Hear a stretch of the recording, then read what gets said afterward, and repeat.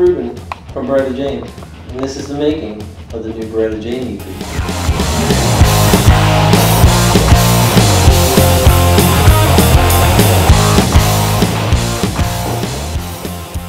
Well, recording the drums to this new EP was a little tougher than all the other EPs because I had to hit every take perfectly.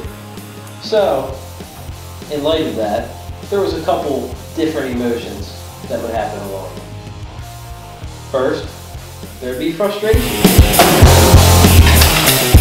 Then, a little bit of happiness. And then, all together, excitement, because I was finally fucking done.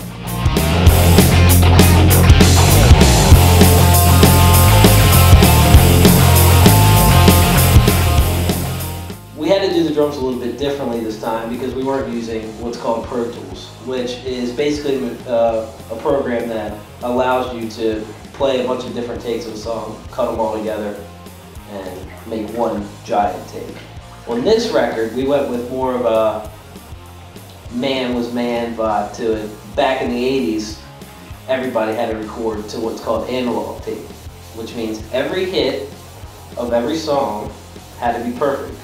So every snare hit, every kick drum hit, every cymbal hit has to be perfect. So doing the drums, for all you drummers out there, you know that that's incredibly hard to do. So we decided to do it, but and challenge ourselves in doing it because it's very, very challenging to do that. So in saying that, doing the drums on this was a little bit harder. On the other side, the drumming and the parts and the songs are a little bit different than anything that I've ever tackled before in my musical career. So I had to adapt to, you know, what Beretta Jane is and what Beretta Jane is becoming. So doing the parts on this were a little bit hard, but as you'll hear when it comes out, it sounds great.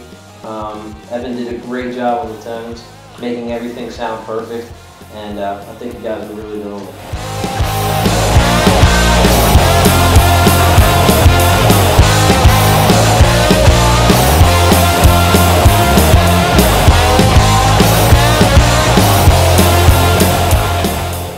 Hi, I'm Naked.